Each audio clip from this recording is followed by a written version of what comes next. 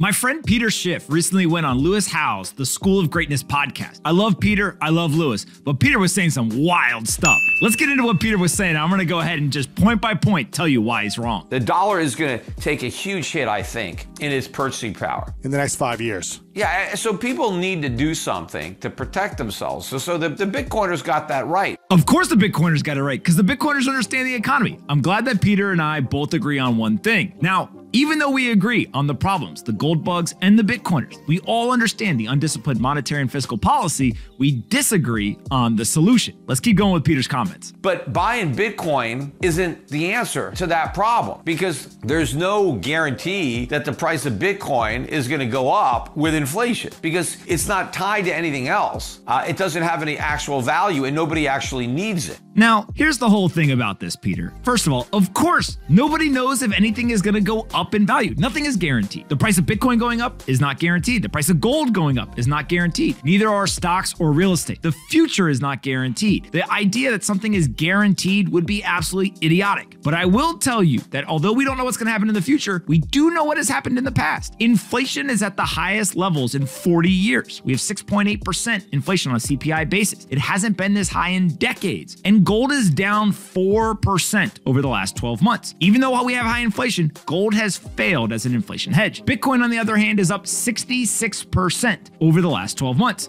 So if you're looking at it from just a mathematical standpoint, well, investors have chosen Bitcoin as the inflation hedge over gold. Bitcoin's up and gold is down, even though we have high levels of inflation. Now let's continue with Peter's other comments. See, the reason that gold is an inflation hedge is because people need gold. They're going to buy the gold. People also need weed or oil or cotton, but you can't store millions of dollars worth of cotton in your house. But you can store millions of dollars worth of gold in a shoebox, and you can use that gold, you can exchange that gold for cotton or any other commodity you need. What?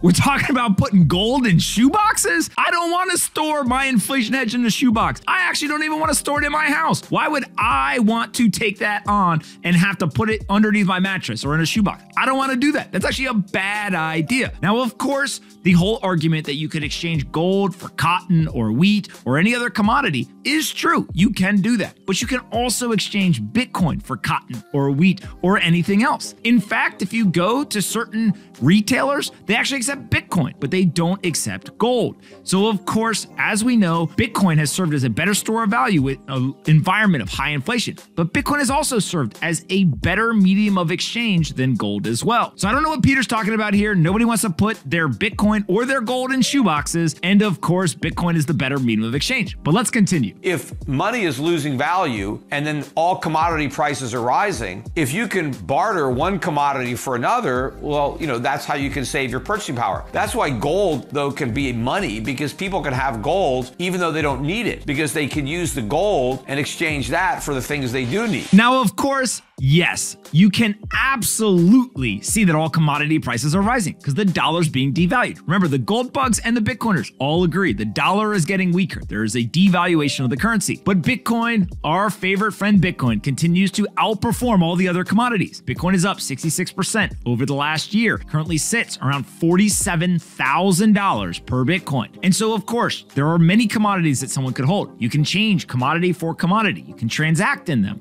But of course, the best one is Bitcoin. Bitcoin is outperformed in an environment of high inflation, and it is also the most popular one from a medium of exchange standpoint.